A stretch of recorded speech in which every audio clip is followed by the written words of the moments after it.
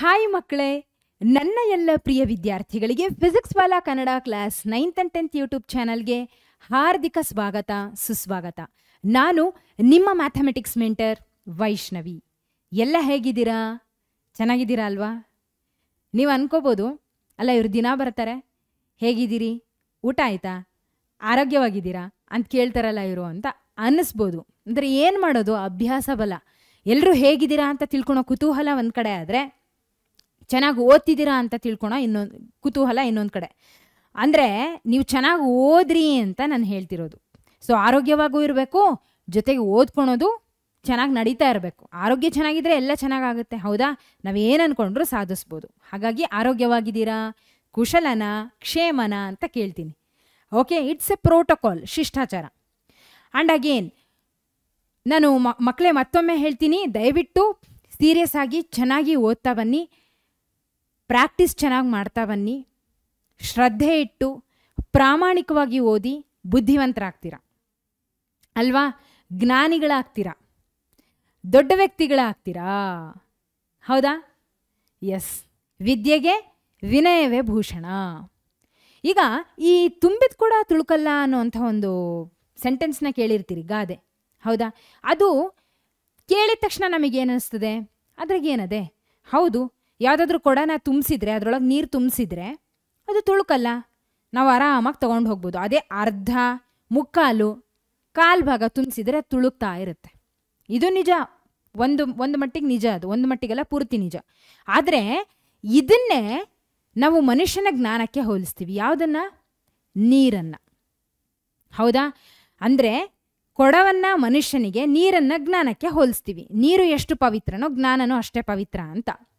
ಅಂದರೆ ನಮ್ಮಲ್ಲಿ ಜ್ಞಾನದ ಮಟ್ಟ ಜಾಸ್ತಿ ಇತ್ತು ಅಂದರೆ, ಹೈ ಲೆವೆಲಲ್ಲಿ ಇತ್ತು ಅಂದರೆ, ನಮಗೆ ಅಹಂಕಾರ ಇರಲ್ಲ, ನಮಗೆ ಅಹಂಕಾರ ಇರಲ್ಲ. ಅದ್ರ ಬದಲಾಗಿ ಏನಿರುತ್ತೆ?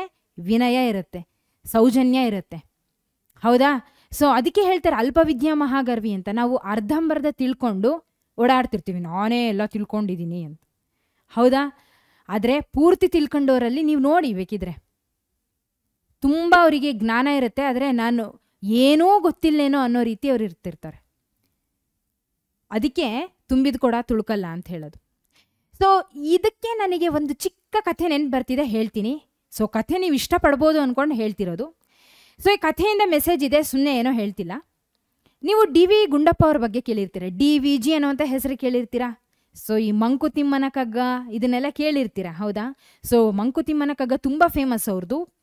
ಸೊ ಅವರು ಆ ಮಂಕುತಿಮ್ಮನ ಕಗ್ಗ ಬರೆದಿದ್ದು DV ಗುಂಡಪ್ಪ ಅಂತ, DVG ಅವರು. ಶ್ರೇಷ್ಠ ಸಾಹಿತಿಗಳು, ಕವಿಗಳು, ನಮ್ಮ ಕರ್ನಾಟಕದವರು. ಅವರು ಜ್ಞಾನದ ಪರ್ವತ ಅಂತ ಅವ್ರಿಗೆ ಹೇಳ್ತಿದ್ರಂತೆ. ಯಾಕೆಂದರೆ ಅಷ್ಟು ತಿಳ್ಕೊಂಡಿದ್ರು.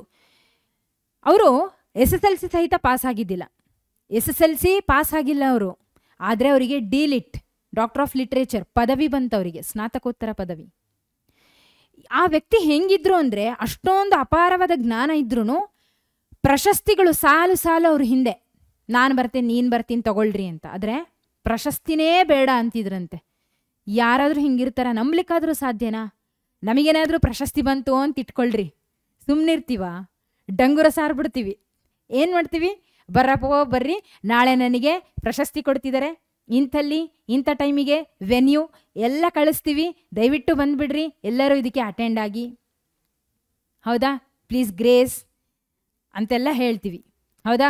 Grace this occasion by your presence ಅಂತೇಳಿ ನಮ್ಮದು ದೊಡ್ಡ ದೊಡ್ಡದಾಗಿರುತ್ತೆ. ಅಂಥದ್ರಲ್ಲಿ ಪ್ರಶಸ್ತಿಗಳು ಬಂದ್ರೂ ಬೇಡ ಅಂತಾರೆ ಅಂದರೆ ಅಂಥ ವ್ಯಕ್ತಿಗಳಿರ್ತಾರ.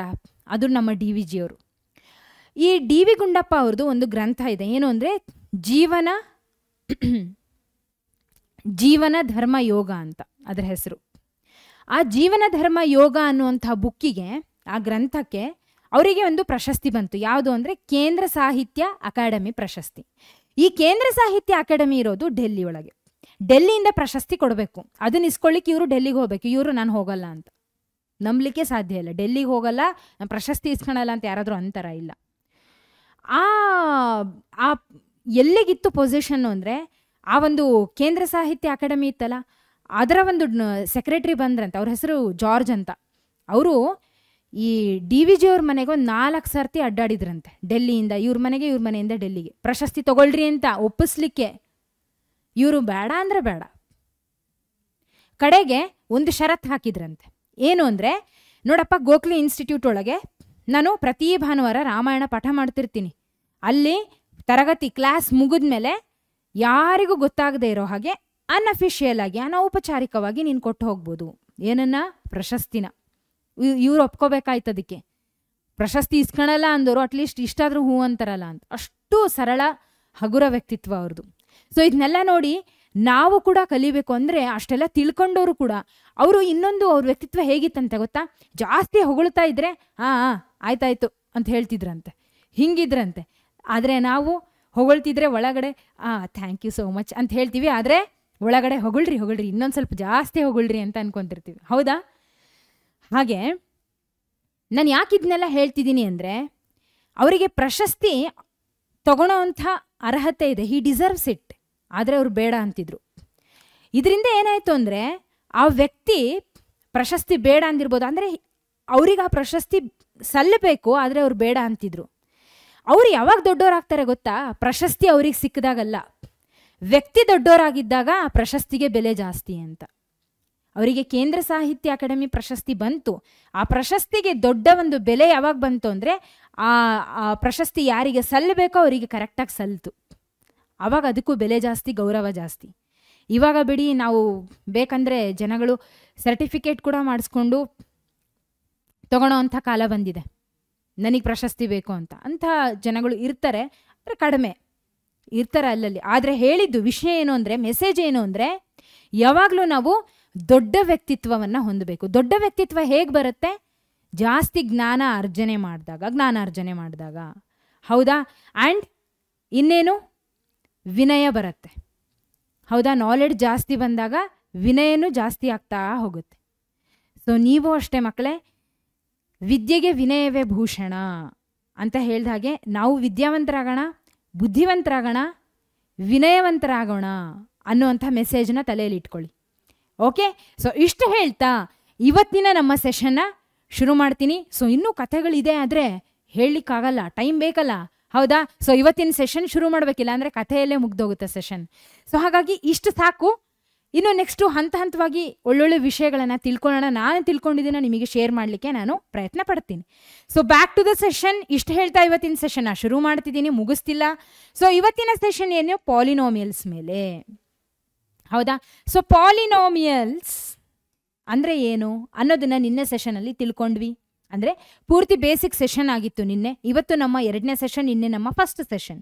ಸೊ ಹಾಗಿದ್ರೆ ನಿನ್ನೆ ಸೆಷನಲ್ಲಿ ಏನು ಕಲ್ತ್ವಿ ಅನ್ನೋದನ್ನ ಒಮ್ಮೆ ಕ್ವಿಕ್ಕಾಗಿ ನೋಡಿ ಇವತ್ತಿನ ಸೆಷನಲ್ಲಿ ಏನು ಕಲೀಲಿಕ್ಕೆ ಹೊರಡ್ತಿದ್ದೀವಿ ಅಂತ ಹೇಳಿ ತಿಳ್ಕೊಳ್ಳೋಣ.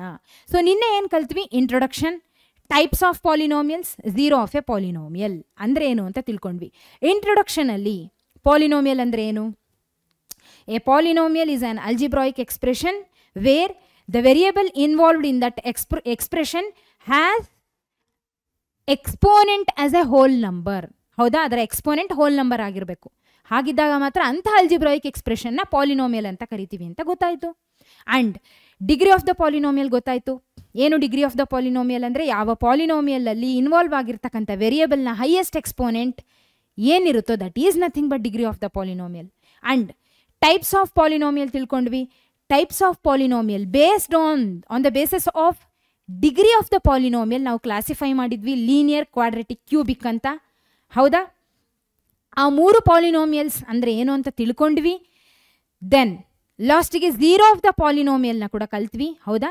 ಸೊ ಇದನ್ನ ನೀವು ಕಲ್ತಿದ್ರಿ ಕ್ಲಾಸ್ 9 ಒಳಗೆ. ಆದರೆ ಏನೇ ಕಲ್ತ್ರೂ ಅಡಿಪಾಯದಿಂದ ಹೋಗಬೇಕು, ರಿವೈಸ್ ಮಾಡಬೇಕು. ಹಾಗಾಗಿ first session will be always the basic session. ಸರಿ. ಸೊ ಈಗ ಝೀರೋ ಆಫ್ ಎ ಪಾಲಿನೋಮಿಯಲ್ ಅಂದರೆ ಏನು? ಸಪೋಸ್ ನನ್ನ ಹತ್ರ P of X is equal to 2x² + 3x + 4 ಅಂತ ಇದೆ ಅಂತ ಇಟ್ಕೊಳ್ಳಿ, ಯಾವುದಾದ್ರೂ ಒಂದು. ಆ ಒಂದು ಪಾಲಿನೋಮಿಯಲಲ್ಲಿ ಎಕ್ಸ್ನ ವ್ಯಾಲ್ಯೂ ನಾನು ಒಂದು ಹಾಕ್ತೀನಿ. ಆ ವ್ಯಾಲ್ಯೂ, ಯಾವ ವ್ಯಾಲ್ಯೂ ಆಫ್ ಎಕ್ಸು ಪಾಲಿನೋಮಿಯಲ್ನ 0 ಮಾಡುತ್ತೋ, ಅದರ ವ್ಯಾಲ್ಯೂ 0 ಆಗುತ್ತೋ ಅಂಥ value of the variable of the value of that variable X is known as the zero of the polynomial. ಎಕ್ಸ್ನ ಯಾವ value 0 ಮಾಡುತ್ತೋ polynomial, that is the zero. ಇಷ್ಟು ತಿಳ್ಕೊಂಡ್ವಿ. ಫೈನ್. ಸೊ ಹಾಗಿದ್ರೆ ಇವತ್ತಿನ session ಅಲ್ಲಿ ಏನ್ ಕಲೀಲಿಕ್ಕೆ ಹೊರಡ್ತಿದೀವಿ ಅಂದ್ರೆ geometrical meaning of zeros of A ಪಾಲಿನೋಮಿಯಲ್ಸ್. ಈ ಜಾಮೆಟ್ರಿಕಲ್ ಮೀನಿಂಗ್ ಅಂದ್ರೆ ಏನು ನೋಡಿ, ಜಾಮೆಟ್ರಿಕಲ್ ಅಂತ ಹೆಸರು ಬಂತು ಅಂದ್ರೆ ತಿಳ್ಕೊಂಡ್ಬಿಡ್ಬೇಕು. ಏನು, ಇಲ್ಲಿ ಗ್ರಾಫ್ ಬರುತ್ತೆ. ಅಯ್ಯಯ್ಯಪ್ಪ ಮತ್ತೆ ಗ್ರಾಫಾ? ಇಲ್ಲ, ನೀವೇನು ಗ್ರಾಫ್ನ ಹಾಕೋ ಅವಶ್ಯಕತೆ ಇಲ್ಲ.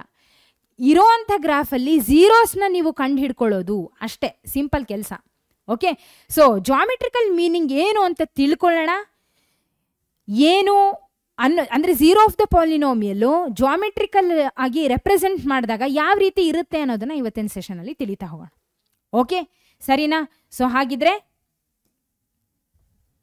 ಕಾನ್ಸೆಪ್ಟ್ ಕಡೆಗೆ ಹೋಗೋಣ. Geometrical meaning of the zeros of A polynomial. ಈ ಒಂದು ಝೀರೋ ಆಫ್ ದ ಪಾಲಿನೋಮಿಯಲ್ ಅಂದ್ರೆ ಏನು ಅಂತ ನಮಗೆ ಗೊತ್ತಾಯ್ತು. ಆದರೆ ಇದು ಎಷ್ಟು ಇಂಪಾರ್ಟೆಂಟ್, ಇದರ ಮಹತ್ವ ಏನು ಅನ್ನೋದನ್ನ ತಿಳ್ಕೋಬೇಕು. ಹೌದಾ? ಸೊ ಅದಕ್ಕಾಗಿ ನಾವು ಈ ಒಂದು ಝೀರೋ ಆಫ್ ದ ಪಾಲಿನೋಮಿಯಲ್ನ ರಿಲೇಟ್ ಮಾಡ್ತೀವಿ. ಯಾವುದಕ್ಕೆ? 3 ಟೈಪ್ಸ್ ಆಫ್ ಪಾಲಿನೋಮಿಯಲ್. ಯಾವುದು? ಒಂದು ಲೀನಿಯರ್, ಹೌದಾ? ಒನ್ ಈಸ್ ಲೀನಿಯರ್, ಎರಡನೇದು ಕ್ವಾಡ್ರೆಟಿಕ್, ಹೌದಾ? ಕ್ವಾಡ್ರೆಟಿಕ್. ದೆನ್ ಮೂರನೇದು ಕ್ಯೂಬಿಕ್, ಹೌದಾ? Cubic polynomial. ಸೊ ಈ 3 ಪಾಲಿನೋಮಿಯಲ್ಗಳಿಗೆ ನಾವು ಈ 3 ಪಾಲಿನೋಮಿಯಲಲ್ಲಿ ಝೀರೋ ಆಫ್ ದ ಪಾಲಿನೋಮಿಯಲ್ ಹೇಗೆ ವರ್ಕೌಟ್ ಆಗುತ್ತೆ ಅಂತ ತಿಳ್ಕೊಳ್ಳೋಣ. ಸರಿನಾ? ಮೊದಲನೇದಾಗಿ linear polynomial, first one. So ಈ ಲೀನಿಯರ್ ಪಾಲಿನೋಮಿಯಲ್ ಅಲ್ಲಿ ಏನು ಲೀನಿಯರ್ ಪಾಲಿನೋಮಿಯಲ್ ಅಂದರೆ ನಿನ್ನೆ ಕಲ್ತಿದ್ವಿ. A polynomial hose highest degree is 1 is called as A linear polynomial. ಹೌದಾ? ಅಂದರೆ ಅದರ ಜನರಲ್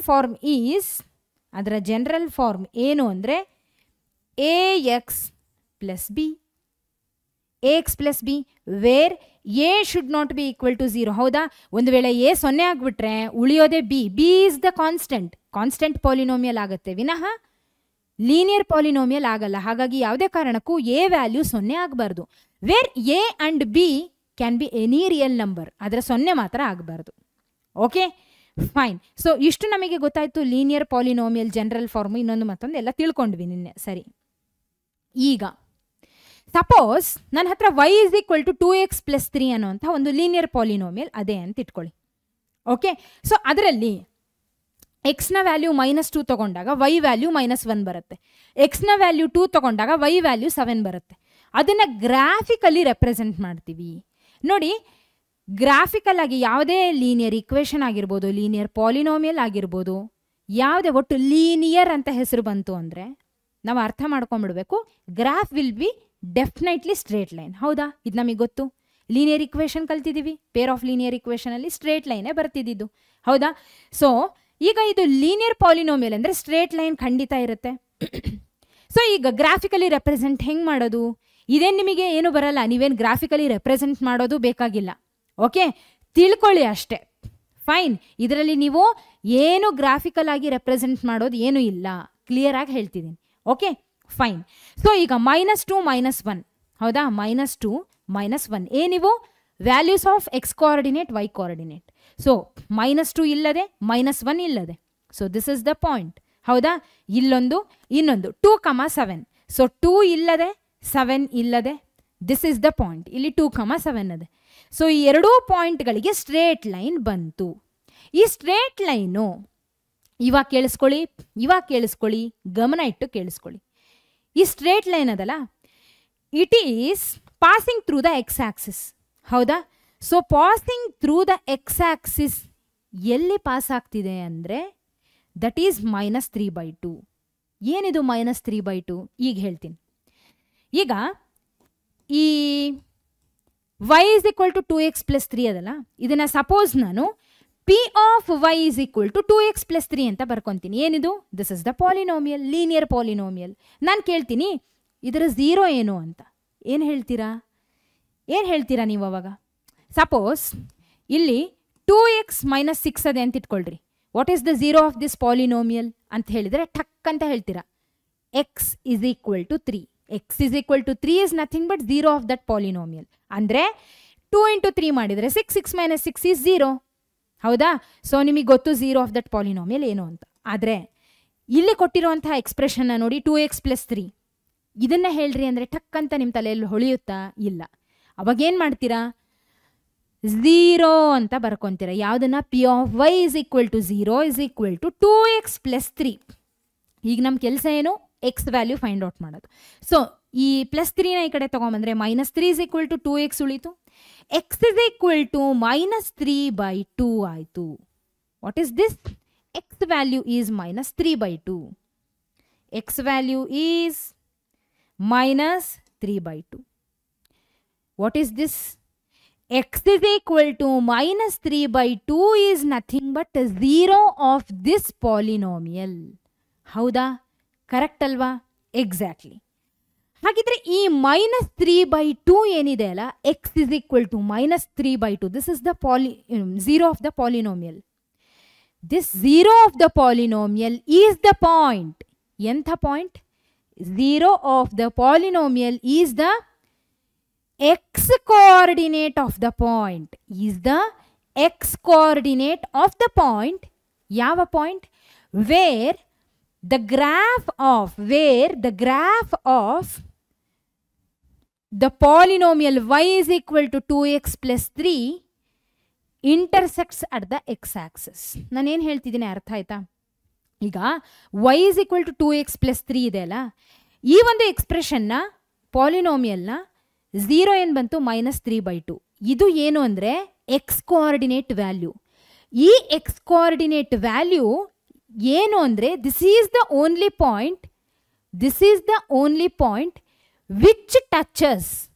ಓಕೆ, ಈ ಗ್ರಾಫ್ ಏನು ಮಾಡುತ್ತಲ್ಲ ಅಂದರೆ, ನಾನು ಸಿಂಪಲ್ ಆಗಿ ಹೇಳ್ತೀನಿ. ಈಗ ಈ ಗ್ರಾಫ್ ಅದೇ, this is the straight line. ಹೌದಾ? ಈ ಸ್ಟ್ರೇಟ್ ಲೈನು ಎಕ್ಸ್ ಆಕ್ಸಿಸ್ನ ಟಚ್ ಮಾಡ್ತಿದೆ. ಹೌದಾ? ಎಕ್ಸ್ ಆಕ್ಸಿಸ್ನ ಟಚ್ ಮಾಡ್ತಿದೆ. ನೀವು ನೋಡಿ ಬೇಕಾದ್ರೆ ಯಾವುದಾದ್ರೂ ಲೈನ್ನ ತೊಗೊಂಡು ನೋಡಿ, ಸ್ಟ್ರೇಟ್ ಲೈನ್ನ ಎಕ್ಸ್ ಆಕ್ಸಿಸ್ನ ಎಲ್ಲಿ ಟಚ್ ಮಾಡುತ್ತಲ್ಲ ಆ ಪಾಯಿಂಟ್ ಏನಾಗಿರುತ್ತೆ ಗೊತ್ತಾ? -3/2 ಅಂದರೆ 0 ಆಗಿರುತ್ತೆ. 0 ಆಫ್ ದಟ್ ಪಾಲಿನೋಮಿಯಲ್ ಏನಿರುತ್ತಲ್ಲ ಅಲ್ಲೇ ಅದು ಹಾದ್ಕೊಂಡು ಹೋಗೋದು. ಅರ್ಥ ಆಯ್ತಾ? This is the value of the 0 of the polynomial. This is the role of the 0 of the polynomial. Okay, so X ಆಕ್ಸಿಸ್ನ ಈ ಒಂದು ಗ್ರಾಫ್ ಏನು ಹಾದ್ಕೊಂಡು ಹೋಗುತ್ತಲ್ಲ, ಕೇವಲ ಎಕ್ಸ್ ಆಕ್ಸಿಸ್ ಬಗ್ಗೆ ನಾನು ಮಾತಾಡ್ತಿರೋದು. ಆ X ಆಕ್ಸಿಸ್ನ ಹಾದ್ಕೊಂಡು ಹೋಗುತ್ತಲ್ಲ, that is nothing but 0 of that polynomial. Clear? ನೀವು ಯಾವುದೇ ಗ್ರಾಫ್ನ ನೋಡಿ ಇದೇ ಕೆಲಸ ಆಗೋದು. ಅಂದರೆ ಲೀನಿಯರ್ ಪಾಲಿನೋಮಿಯಲ್ ಆಗಿರಬೇಕು. ಈ ರೀತಿ ಸ್ಟ್ರೇಟ್ ಲೈನು ಎಕ್ಸ್ ಆಕ್ಸಿಸ್ನ ಯಾವ ಪಾಯಿಂಟಲ್ಲಿ touch ಮಾಡುತ್ತಲ್ಲ, that point is nothing but 0 of that polynomial. Okay, ಇದ್ರ ವ್ಯಾಲ್ಯೂ ಇಲ್ಲಿ ನಮಗೆ ನೋಡಿದ ತಕ್ಷಣ ಗೊತ್ತಾಗಲ್ಲ, -2 -1 ಮಧ್ಯೆ ಇದೆ. ಆದರೆ -3/2 ಈಸ್ ದ ವ್ಯಾಲ್ಯೂ. -3/2, 0 ಯಾಕೆ? ಬಿಕಾಸ್ ಎಕ್ಸ್ ಆಕ್ಸಿಸ್ ಮೇಲೆ y ಕೋಆರ್ಡಿನೇಟ್ 0 ಇರುತ್ತೆ. ನಾವು ಇದನ್ನು ಕಲ್ತಿದ್ದೀವಿ ಇಲ್ಲಿ ಕೋಆರ್ಡಿನೇಟ್ ಜಿಯೋಮೆಟ್ರಿಯಲ್ಲಿ. ಹೌದಾ? So y coordinate 0, X coordinate -3/2. ಇಷ್ಟು ಅರ್ಥ ಆಯ್ತಾ? Okay, so 0 of the polynomial ಹೇಗೆ ವರ್ಕ್ ಆಗುತ್ತೆ ಅಂತ ಕ್ಲಿಯರ್ ಆಯ್ತಾ? Okay, fine. ಹಾಗಿದ್ರೆ ಕ್ವಾಡ್ರೆಟಿಕ್ ಕಥೆ ಏನು? ಕ್ವಾಡ್ರೆಟಿಕ್ ಒಳಗೆ ಇದು ಹೆಂಗೆ ವರ್ಕ್ ಆಗ್ತದೆ ಅಂತ ಹೇಳಿ ಇವಾಗ ತಿಳ್ಕೊಳ್ಳೋಣ. ಸೊ ಕ್ವಾಡ್ರೆಟಿಕ್ ಪಾಲಿನೋಮಿಯಲ್ ಅಂದ್ರೆ ಏನು? A polynomial hose highest degree is 2 is called as A quadratic polynomial. ಹೌದಾ? ಸೊ ಅದರ ಒಂದು ಜನರಲ್ ಫಾರ್ಮ್ ಹೇಗಿರುತ್ತೆ? ax² plus bx plus c. ಹೌದಾ? Wear a, b and c are the real numbers and a should not be equal to 0. ಕರೆಕ್ಟಾ? a ಒಂದು ವೇಳೆ 0 ಆದರೆ ಏನಾಗುತ್ತೆ? ಲೀನಿಯರ್ ಪಾಲಿನೋಮಿಯಲ್ ಆಗುತ್ತೆ. ನಮಗೆ ಲೀನಿಯರ್ ಬೇಡ, ಕ್ವಾಡ್ರೆಟಿಕ್ ಬೇಕು. ಹಾಗಾಗಿ ax² plus bx plus c ಅಲ್ಲಿ a ವ್ಯಾಲ್ಯೂ ಯಾವುದೇ ಕಾರಣಕ್ಕೂ 0 ಆಗಬಾರ್ದು. ಹೌದಾ? Am I right? So this is the general form. ಯಾವುದ್ರದ್ದು? Quadratic ಪಾಲಿನೋಮಿಯಲ್ದು. ಈಗ ಸಪೋಸ್ ನನ್ನ ಹತ್ರ ಒಂದು ಕ್ವಾಡ್ರೆಟಿಕ್ ಪಾಲಿನೋಮಿಯಲ್ ಅದೇ ಅಂತ ಇಟ್ಕೊಳ್ರಿ. y is equal to x² - 3x - 4. ಇಲ್ಲಿ ಎಕ್ಸ್ ವ್ಯಾಲ್ಯೂನ ಹಾಕ್ತಾ ಹೋಗ್ತೀನಿ. -2 -1 0 1 2 3 4 5 ಈ ರೀತಿ ಹಾಕಿದಾಗ ರೆಸ್ಪೆಕ್ಟಿವ್ y ವ್ಯಾಲ್ಯೂಸ್ ನಮಗೆ ಸಿಗುತ್ತೆ. 6 0 -4 -6 -6 -4 0 6. ಓಕೆ, ಈ ರೀತಿಯಾಗಿ ಸಿಗ್ತಾ ಹೋಗುತ್ತೆ. ಇದನ್ನ ಇಲ್ಲಿ ರೆಪ್ರೆಸೆಂಟ್ ಮಾಡ್ತೀವಿ. ಇದೇನಿದು ಹಿಂಗದಲ್ಲ ಗ್ರಾಫು ಅಂದರೆ ಇದನ್ನ ನಾವು ಪ್ಯಾರಾಬೋಲಾ ಅಂತ ಕರಿತೀವಿ. ಯಾವುದು? ಈ ಒಂದು ಗ್ರಾಫ್ ಏನಿದೆ ಅಲ್ಲ, ಇದನ್ನ ಪ್ಯಾರಾಬೋಲಾ ಅಂತ ಕರಿತೀವಿ. ಅರ್ಥ ಆಯ್ತಾ?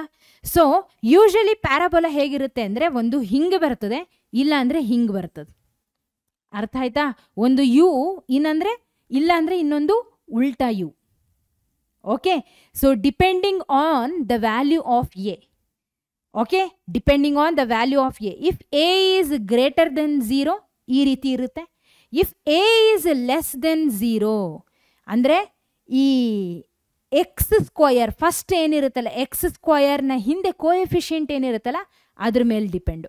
If A is less than 0 negative value ಆಗಿದ್ರೆ ಈ ರೀತಿ, okay, I mean greater than 0 positive value ಆಗಿದ್ರೆ ಈ ರೀತಿ, if A is less than 0 ಆಗಿದ್ರೆ ಹಿಂಗೆ ಬರ್ತದೆ. ಸೊ ಎಕ್ಸ್ ಸ್ಕ್ವಯರ್, ಇಲ್ಲಿ ಎಕ್ಸ್ ಸ್ಕ್ವಯರ್ನ ಕೋಎಫಿಷಿಯಂಟ್ ಏನು 1, ಹಾಗಾಗಿ ನಮಗೆ ಯು ಬಂತು ಅಥವಾ ವಿ ಯು. ಓಕೆ, ಈ ರೀತಿ ಇರುತ್ತೆ ಪ್ಯಾರಾಬೋಲಾ. ಅರ್ಥ ಆಯ್ತಾ? ಸೊ ಯೂಶಲಿ ಇದನ್ನ ನಾವೇನಂತ ಕರಿತೀವಿ? ಪ್ಯಾರಾಬೋಲಾ ಅಂತ ಕರಿತೀವಿ, ಪ್ಯಾರಾಬೋಲಾಸ್. ಅರ್ಥ ಆಯ್ತಾ?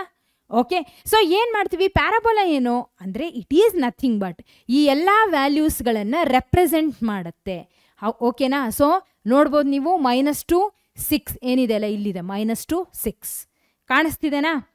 ದಿಸ್ ಇಸ್ ದ -2 6 -1, 0 ಹೀಗೆ ಎಲ್ಲ ವ್ಯಾಲ್ಯೂಸ್ನು ರೆಪ್ರೆಸೆಂಟ್ ಮಾಡಿದರೆ ಅದನ್ನು ಪ್ಯಾರಾಬೋಲಾದಿಂದ ರೆಪ್ರೆಸೆಂಟ್ ಮಾಡ್ಯಾರೆ. ಓಕೆ, ಇಷ್ಟ ಆಯಿತು. ಈಗ ಇಲ್ಲಿ 0 ಆಫ್ ದ ಪಾಲಿನೋಮಿಯಲ್ದು ರೋಲ್ ಏನು ಹಾಗಿದ್ರೆ ಅಂದರೆ ಇಲ್ಲಿ ನೋಡಿ 0 ಎಲ್ಲೆಲ್ಲಿ ಬಂದಿದೆ? ಒಂದು -1ಗೆ 0 ಬಂದಿದೆ, ಇನ್ನೊಂದು 4ಗೆ 0 ಬಂದಿದೆ, ಹೌದಾ? ಸೊ ಹಾಗಿದ್ರೆ ನಮಗೆ when x is -1 we get y is equal to 0.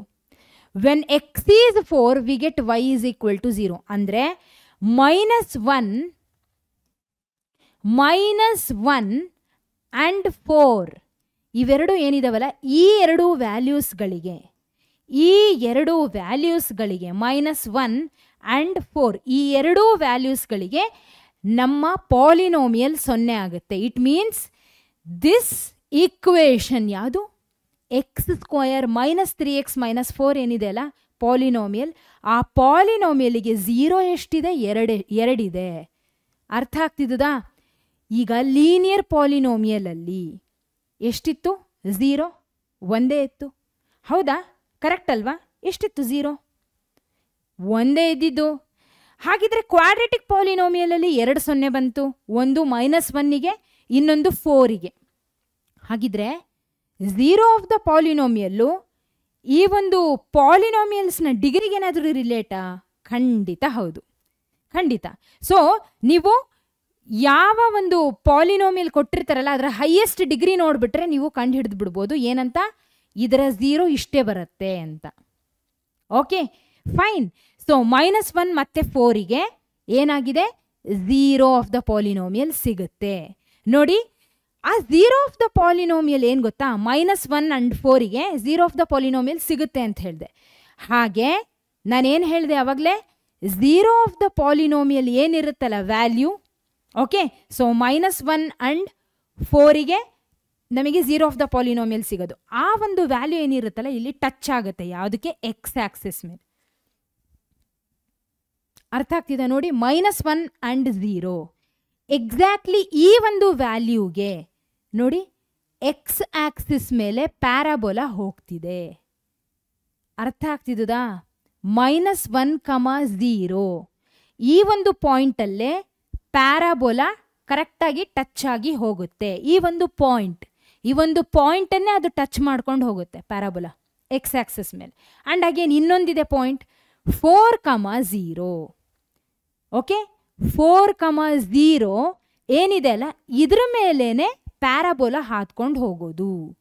ಯಾವುದು 0 ಆಫ್ ದ ಪಾಲಿನೋಮಿಯಲ್ ಇರುತ್ತೋ ಅದೇ ಪಾಯಿಂಟನ್ನು ಗ್ರಾಫ್ ಹಾದ್ಕೊಂಡು ಹೋಗುತ್ತೆ. ಯಾವುದ್ರ ಮೇಲೆ? ಎಕ್ಸ್ ಆಕ್ಸಿಸ್ ಮೇಲೆ. ಇಷ್ಟು ಅರ್ಥ ಆಯ್ತಾ? ಫೈನ್. ಹಾಗಿದ್ರೆ ಕ್ವಾಡ್ರೆಟಿಕ್ ಪಾಲಿನೋಮಿಯಲಲ್ಲಿ ಎಷ್ಟು 0s ಇರುತ್ತೆ? 2 zeros. ಕ್ಲಿಯರ್? ಅರ್ಥ ಆಯ್ತಾ? So number of the zeros depends on the number degree of the polynomial. ಇಷ್ಟು ಅರ್ಥ ಆಯ್ತಾ? Okay, all right. ಇಷ್ಟು ನಿಮಗೆ ಕ್ಲಿಯರ್ ಆಗಿದೆ ಅನ್ಕೊಂತೀನಿ. -1 ಮತ್ತು 0 ಏನಿದೆ ಅಲ್ಲ, this is -1, this is -1, this is +4. ಹೌದಾ? -1, 0 ಇದೇ ಒಂದು ಕೋಆರ್ಡಿನೇಟ್ ಪಾಯಿಂಟ್ಸ್ಗಳಲ್ಲೇ ಹಾದ್ಕೊಂಡು ಹೋಗುತ್ತೆ ಪ್ಯಾರಾಬೋಲಾ. ಹಾಗೆ 4,0 ಇದೇ ಪಾಯಿಂಟ್ ಮೇಲೆ ಪ್ಯಾರಾಬೋಲಾ ಹತ್ಕೊಂಡು ಹೋಗುತ್ತೆ. ಯಾಕೆಂದರೆ they are the zeros of the polynomial. ಹಾಗಾಗಿ ಸರಿ, ನಿಮಗೆ ಇಷ್ಟ ಅರ್ಥ ಆಯಿತು ಅಂದ್ಕೊಂಡಿದ್ದೀನಿ. ಈಗ ಇದು ಕ್ವಾಡ್ರೆಟಿಕ್ ಪಾಲಿನೋಮಿಯಲಲ್ಲಿ 3 ಕೇಸನ್ನು ನಾವು ನೋಡ್ತೀವಿ. ಮೊದಲನೇದು ಯಾವುದು ಅಂದರೆ here the graph cuts X Axis at 2 distinct points A and A dash. The X coordinates of A and A dash are the 2 zeros of the quadratic polynomial ax² + bx + c in this case. ಇಲ್ಲಿ ನೋಡಿ, ಇಲ್ಲಿ ಗಮನಿಸ್ರಿ, ಇಲ್ಲಿ ಒಂದು, ಇಲ್ಲಿ ಒಂದು, ಇಲ್ಲಿ ಒಂದು, ಇಲ್ಲಿ ಒಂದು, ಏನಿದು ಝೀರೋಸ್. ಹಾಗಿದ್ರೆ ಝೀರೋ ಆಫ್ ದ ಪಾಲಿನೋಮಿಯಲ್ನ ಹೆಂಗೆ ಫೈಂಡ್ ಔಟ್ ಮಾಡ್ತೀರಿ? ಗ್ರಾಫ್ ಏನಿರುತ್ತಲ್ಲ, ಆ ಗ್ರಾಫ್ನಲ್ಲಿ ಇರ್ತಕ್ಕಂಥ ಎದರ್ it is parabola R it is A straight line. ಆ ಪ್ಯಾರಾಬೋಲಾ ಆಗಲಿ ಸ್ಟ್ರೇಟ್ ಲೈನ್ ಆಗಲಿ ಎಕ್ಸ್ ಆಕ್ಸಿಸ್ನ ಹಾದ್ಕೊಂಡು ಹೋಗುತ್ತಲ್ಲ, ಎಷ್ಟು ಸಾರ್ತಿ ಎಕ್ಸ್ ಆಕ್ಸಿಸ್ನ ಟಚ್ ಮಾಡುತ್ತೋ ಅಷ್ಟು ನಂಬರ್ ಆಫ್ ಝೀರೋಸ್ ಇದೆ ಅಂತ ಅರ್ಥ. ಸೊ ಇಲ್ಲಿ 1 2, ಇಲ್ಲಿನೂ 1 2, ಎರಡೂ ಕೇಸಲ್ಲೂ ಎರಡೂ ಗ್ರಾಫಲ್ಲೂ 2 zeros ಇದೆ ಅಂತ ಅರ್ಥ ಆಯಿತು. This is the first case. ಎಷ್ಟು ಝೀರೋಸ್ ಇದೆ ಇಲ್ಲಿ? 2 zeros. ಅರ್ಥ ಆಯ್ತಾ? ಓಕೆ. ಸೊ ಎರಡು ಡಿಫ್ರೆಂಟ್, ಇದು ಎರಡು different. Okay, this is A dash A dash A. ಒಂದು ಈ ರೀತಿ ಬಂದಿದೆ ಅಂದರೆ ದಿಸ್ ಈಸ್ ನಥಿಂಗ್ ಬಟ್ ಏನಿದು? ದಿಸ್ ಶುಡ್ ಬಿ, ಇದು ಹೆಂಗಿರುತ್ತೆ? ನಾನು ಆಗಲೇ ಹೇಳಿದೆ, ಹಿಂಗೆ ಯು ಥರ ಬಂದರೆ it should be A value is greater than 0. If it is like this, A is less than 0. Okay, so ಇಲ್ಲಿ ಕ್ವಾಡ್ರೆಟಿಕ್ ಪಾಲಿನೋಮಿಯಲಲ್ಲಿ ಈ ಒಂದು ಕೇಸಲ್ಲಿ 2 zeros ನಮಗೆ ಸಿಕ್ತು. ಈಗ next, here the graph cuts the X Axis at exactly 1 point, that is at 2 coincident points. So the 2 points A and A dash of case 1 coincide here to become 1 point A. Okay, ನೋಡಿ ಏನಾಗುತ್ತೆ, ಇಲ್ಲಿ coincide ಆಗ್ತಿದೆ. A dash ಎರಡು ಒಂದ್ರ ಮೇಲೊಂದು ಬರುತ್ತೆ. ಹಾಗಾಗಿ you will get only 1 0. ಯಾಕೆಂದರೆ ಒಂದೇ ಬಾರಿ ಟಚ್ ಮಾಡ್ತಿದೆ ಯಾವುದು? Parabola X ಆಕ್ಸಿಸ್ನ. ಇಲ್ಲಿನೂ ಅಷ್ಟೇ ಒಂದೇ ಸಾರಿ ಟಚ್ ಮಾಡ್ತಿದೆ ಪ್ಯಾರಾಬೋಲಾ ಎಕ್ಸ್ ಆಕ್ಸಿಸ್ನ. ಹಾಗಾಗಿ ಯು ವಿಲ್ ಗೆಟ್ 1 0. ಅರ್ಥ ಆಯ್ತಾ? Okay, fine. So the x coordinate of A is the only zero for the quadratic polynomial ax² + bx + c in this case. ನಾನು ಏನು ಹೇಳ್ತಿದ್ದೀನಿ ಅಂತ ಅರ್ಥ ಆಗ್ತಿದೆ ಅಲ್ವಾ? ಇಲ್ಲಿ ನಾನು ಏನು ಹೇಳ್ಕೊಡ್ತಿದ್ದೀನಿ ಅಂದರೆ, ಪ್ಯಾರಾಬೋಲಾ ಏನಿರುತ್ತಲ್ಲ ಅದು ಎಕ್ಸ್ ಆಕ್ಸಿಸ್ನ ಎಷ್ಟು ಸಾರ್ತಿ ಟಚ್ ಮಾಡಿರುತ್ತೆ ಅನ್ನೋದ್ರ ಮೇಲೆ ಝೀರೋ ಆಫ್ ದ ಪಾಲಿನೋಮಿಯಲ್ ಅನ್ನೋದನ್ನು ಫೈಂಡ್ ಔಟ್ ಮಾಡ್ತೀವಿ. ಝೀರೋ ಆಫ್ ದ ಪಾಲಿನೋಮಿಯಲ್ನ ಹೇಳ್ತೀವಿ. ಓಕೆ, ಇಲ್ಲಿ 1 ಸಾರಿ ಟಚ್ ಮಾಡಿದೆ, ಇಲ್ಲಿನೂ 1 ಸಾರಿ ಟಚ್ ಮಾಡಿದೆ, 1 0. ಇಲ್ಲಿ 2 ಸಾರ್ತಿ ಎಕ್ಸ್ ಆಕ್ಸಿಸ್ನ ಟಚ್ ಮಾಡಿದೆ, ಹಾಗಾಗಿ 2 0. ಓಕೆ, ಈಗ ಮೂರನೇ ಕೇಸಲ್ಲಿ here the graph is either completely above the X Axis are completely below the X Axis. So it does not cut the X Axis at any point. ಹಾಗಿದ್ರೆ X ಆಕ್ಸಿಸ್ನ parabola ಟಚ್ಚೇ ಮಾಡ್ತಿಲ್ಲ ಅಂದರೆ zeros ಇಲ್ಲ. Okay, so the quadratic polynomial ax² + bx + c has no zero in this case. ಅರ್ಥ ಆಯ್ತಾ? So ಇಲ್ಲಿ ಎಷ್ಟಿದೆ ನಮಗೆ? A is the only zero. Only zero ಅಂದರೆ 1 0. ಆಮೇಲೆ ಇಲ್ಲಿ 2 0. ಫಸ್ಟು 2, ಆಮೇಲೆ 1, ಈಗ 0. ಏನು? Zeros of the polynomial. ಇಷ್ಟು ಅರ್ಥ ಆಯ್ತಲ್ಲ? ಪ್ಯಾರಾಬೋಲಾ ಆಗಲಿ ಯಾವುದೇ ಸ್ಟ್ರೇಟ್ ಲೈನ್ ಆಗಲಿ ಎಕ್ಸ್ ಆಕ್ಸಿಸ್ನ ಎಷ್ಟು ಸಾರ್ತಿ touch ಮಾಡುತ್ತೋ that is nothing but the zero of the polynomial. ಇಷ್ಟೇ. ಕ್ಲಿಯರ್? ಓಕೆ, ಸೊ ಈಗ ಮೂರನೇ ಕೇಸ್ ಆಯಿತು. ಈಗ third type of polynomial, that is the cubic polynomial. ಇಲ್ಲಿ ಝೀರೋ ಆಫ್ ದ ಪಾಲಿನೋಮಿಯಲ್ ಹೆಂಗೆ ವರ್ಕೌಟ್ ಆಗುತ್ತೆ ನೋಡೋಣ. ಸೊ ಕ್ಯೂಬಿಕ್ ಪಾಲಿನೋಮಿಯಲ್ ಅಲ್ಲಿ ನಿಮಗೆ ಗೊತ್ತೇ ಇದೆ, the degree of the polynomial will be 3. Therefore x³ - 4x. ಹೌದಾ? ಸೊ ಈ x³ - 4x ಅನ್ನುವಂತಹ ಪಾಲಿನೋಮಿಯಲ್ಗೆ ಎಕ್ಸ್ ವ್ಯಾಲ್ಯೂನ -2 -1 0 1 2 ತಗೊಂಡಾಗ ರೆಸ್ಪೆಕ್ಟಿವ್ ವ್ಯಾಲ್ಯೂಸ್ ಬರುತ್ತೆ. ಅದ್ರ ಪ್ರಕಾರ ಗ್ರಾಫ್ನ ಹಾಕ್ತೀವಿ. ಓಕೆ, ಏನು ಹಾಕ್ತೀವಿ? ಗ್ರಾಫ್ನ ಹಾಕ್ತೀವಿ. ನೋಡಿ ಈಗ ಹೇಳಿ, how many number of zeros this polynomial is having ಅಂತ ಕೇಳಿದ್ರೆ ಏನಂತ ಹೇಳ್ತೀರಾ? ಕಮಾನ್ ಹೇಳಿ. 1, ಹೌದಾ? 2, 3. ಹಾಗಿದ್ರೆ ಈ ಒಂದು ಗ್ರಾಫ್ ಏನಿದೆ ಅಲ್ಲ ಪ್ಯಾರಾಬೋಲಾ, ಎಕ್ಸ್ ಆಕ್ಸಿಸ್ನ ಕೇವಲ ಮತ್ತೆ ಕೇವಲ ಎಕ್ಸ್ ಆಕ್ಸಿಸ್ ಮಾತ್ರ, ಅದನ್ನು 3 ಸಾರ್ತಿ ಟಚ್ ಮಾಡಿದೆ.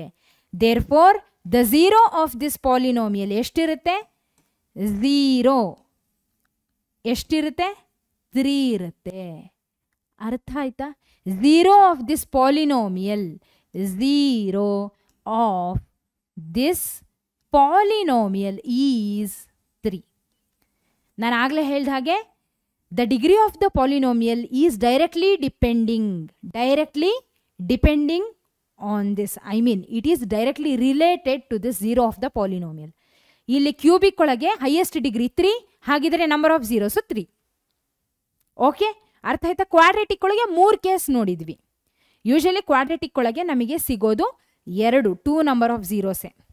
ಓಕೆ, ಸೊ ಸಪೋಸ್ ಕೆಲವೊಮ್ಮೆ ಏನಾಗುತ್ತೆ, ಕೋಇನ್ಸೈಡ್ ಆದಾಗ, ಪ್ಯಾರಾಬೋಲಾಗಳು ಕೋಇನ್ಸೈಡ್ ಆದಾಗ ಒಂದೇ ಪಾಯಿಂಟ್ ಸಿಗುತ್ತೆ.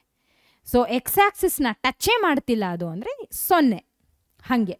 ಓಕೆ, ಬಟ್ ಯೂಶಲಿ ಕ್ಯೂಬಿಕ್ ಪಾಲಿನೋಮಿಯಲಲ್ಲಿ ನಮಗೆ ಸಿಗೋದು 3 zeros. ಅರ್ಥ ಆಯ್ತಾ? ಇಲ್ಲಿವರೆಗೂ ಅರ್ಥ ಆಯ್ತಲ್ಲ? ಕ್ಲಿಯರ್? ಫೈನ್.